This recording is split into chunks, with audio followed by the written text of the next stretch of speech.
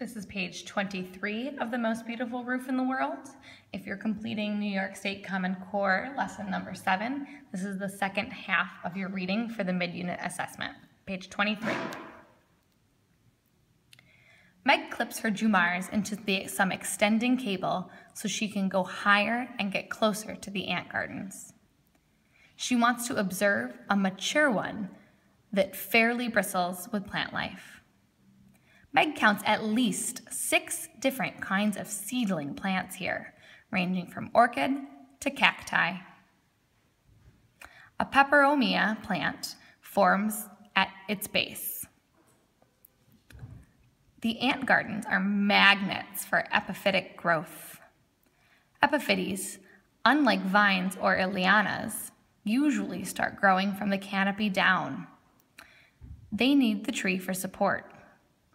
They root on the bark or soil found on a tree. They often begin when a bird excretes a seed from overhead, or, as in this case, when the ants themselves drag bits of plant material. The bits take root, the seeds sprout.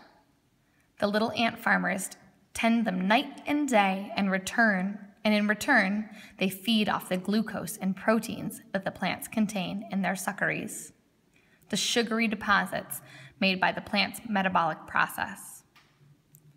Scientists think that the ants' gardens themselves may be of benefit to more than just the ants, and that these gardens help the tree itself by allowing it to capture more solar energy and to trap atmospheric nutrients that might slip off the bare trunk.